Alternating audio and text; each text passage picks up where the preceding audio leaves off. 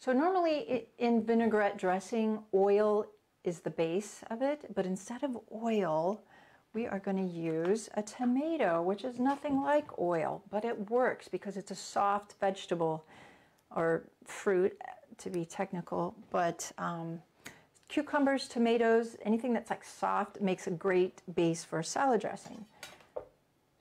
So just cut your tomato.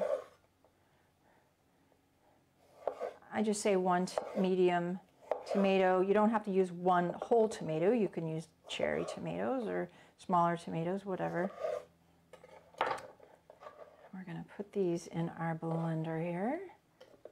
And then I like to cut out that middle section.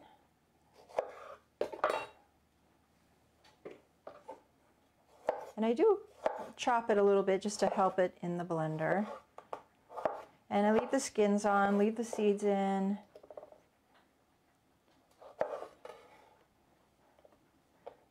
Okay. All right, so we have our 1 tomato in there. Next, we're going to put a 1/3 cup of vinegar. I'm using the Bragg's apple cider vinegar here. And there we go. About 1/3 cup.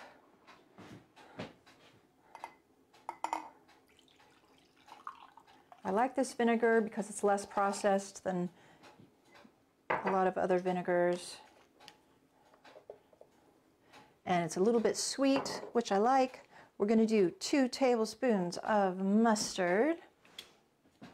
These are my magnetic measuring spoons. I love them because they stick together and they have 2 ends, and one of the ends is elongated, so you can stick it into jars more easily. So we're going to do 2 tablespoons of mustard. I am using the good old Westbury Natural Stone Ground Mustard, no salt added.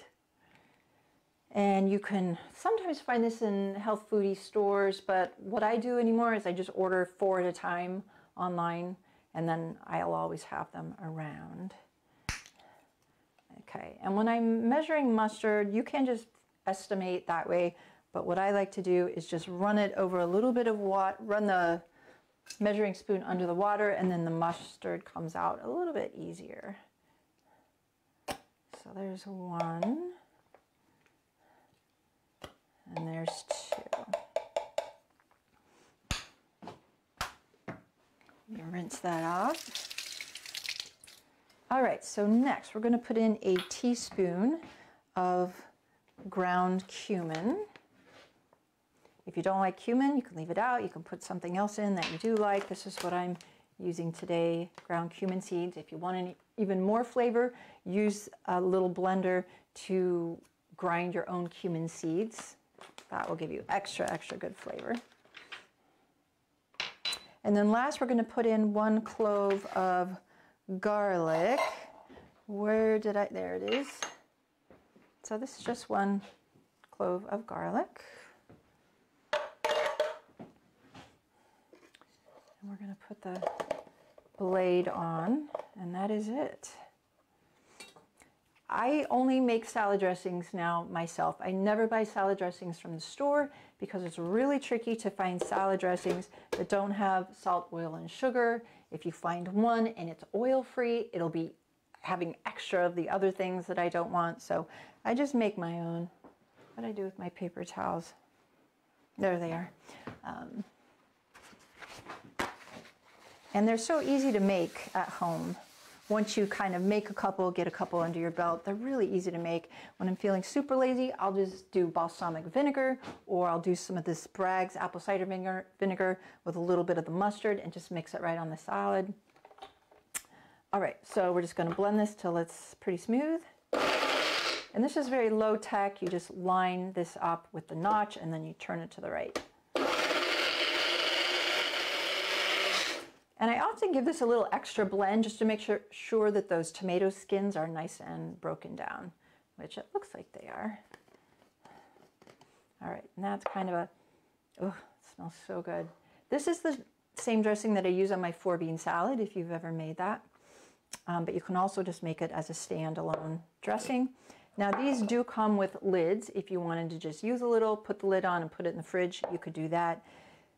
Salad dressings that I make at home, I usually like to use up 3 or 4 days because there's lots of good fresh stuff in there. And then I will just put it into a jar or container. If there's some little chunks in there, I see some little chunks, that's fine. And it's got a nice pink, kind of pinky brown flavor, but doesn't that look like your house vinaigrette dressing, the kind of the color? All right, so one dressing done. If you want, this makes like, what do I say, 1.5 cups. If you have a bigger family, you want to make more, just double it. All right, I'm going to rinse this because I'm going to use it for my next dressing. Ranch dressing. Okay, so I grew up on ranch dressing from the Hidden Valley packages. Did you guys use that? And I just love that. So when I created this recipe, I tried to recreate that flavor and that taste, and I think I did a good job. So you tell me when you make this. So instead of, what do they use as the base? Mayonnaise or sour cream or something like that, we are going to use some good old cashews. If you don't like cashews, you can use another kind of nut or seed. You could probably use tofu. I haven't tried it, but you need some kind of fat, I think. I mean, you could do my trick of using white beans instead of cashews. It just wouldn't have any richness, but it would still be creamy and white. But today we're going to use the cashews. So whenever I use nuts and seeds, I always start with unsalted, unroasted, because that's healthier for us. And so what I have here is a 1/2 cup of cashews and a 1/2 cup of water. And the cashews have been soaking for a little bit. Now cashews are already a soft nut, kind of like a pine nut and a walnut. They're just softer nuts as opposed to an almond, which is really hard. So technically you could not even soak your cashews, but I like my dressing to be super, super smooth. So I do tend to soak my nuts first. All right. And then we're going to put in 3 tablespoons of lemon juice, which I haven't measured out yet. But I know from experience that 1 kind of medium regular lemon is about 3 to 4 tablespoons. So I'm not going to measure, I'm just going to squeeze it. And if you do use, this kind of juicer, just make sure to put the flat side down so all that juice is going through the holes. I mean, I could measure it since I'm doing it into this little bowl, I guess. And then just give it a good squeeze, and you're kind of turning it inside out and making a little hat out of it. And if you don't have fresh lemons, you can use the bottled lemon juice, but I like to say fresh is best if you can get it. Okay. Oh, da, da, da, da. All right. So let's go ahead and measure that since we can easily here. About 3 tablespoons. Okay. Next, we're going to have just a little bit of vinegar, just a teaspoon, just for a little different kind of tang there.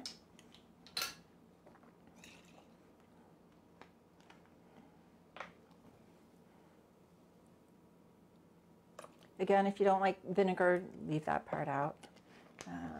Okay, then 1/2 teaspoon of granulated garlic and granulated onion.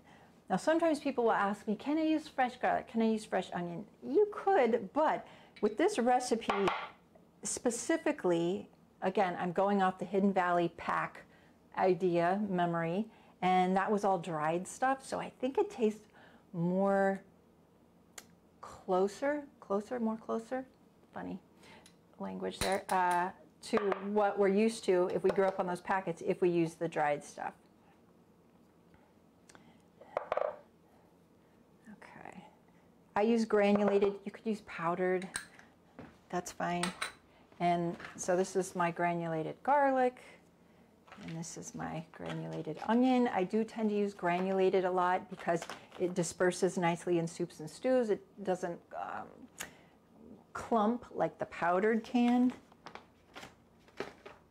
All right, So, and then we have 2 more ingredients, green onion and dill, but we're gonna add those in a minute.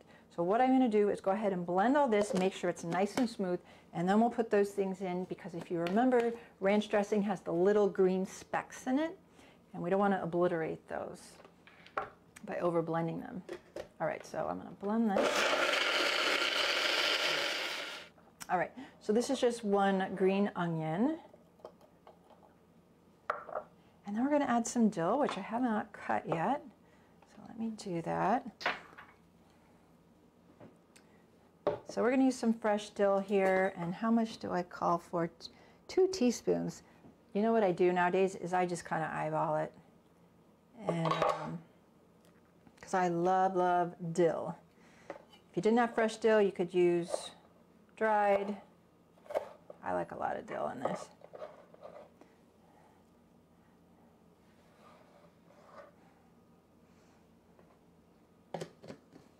All right, now we're just going to blend this till we can still see the little flecks in there.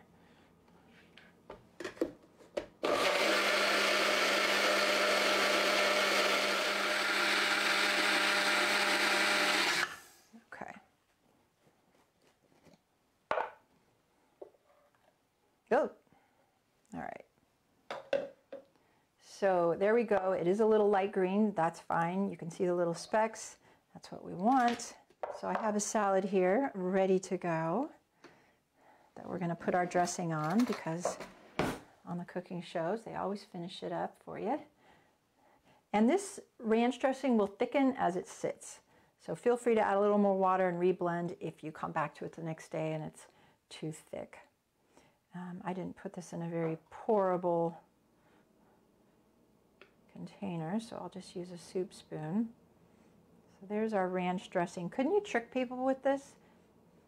If you have company someday or someone you're living with already, just make this and it's just so good. Even if something that we're emulating, like ranch dressing, isn't exactly like it, although that is pretty close. If it tastes good, people won't care. They won't care. All right, and then let's put a little of the tomato vinaigrette on. Oh, that smells so good and so fresh. So tangy. All right, you guys, thank you so much for coming today.